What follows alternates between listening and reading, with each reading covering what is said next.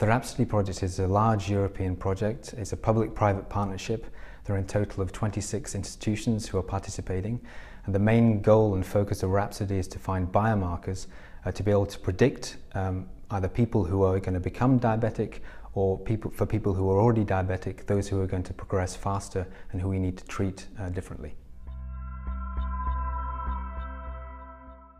The SIB's role in RHAPSODY is to be the data coordination center.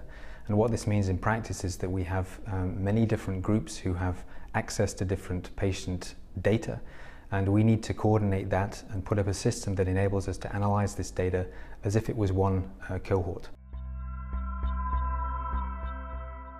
Well, the SIB, and in particular the Vital IT Competence Center within SIB, is a large group with many diverse competencies within it. And in this type of project we need, for example, we need people who have database expertise, we need people who are good at developing interfaces to these databases, and we need people who know how to analyze and how to manage the data. So we need all these competencies under one roof, and the SIB is quite unique in the sense that it can provide these in one group.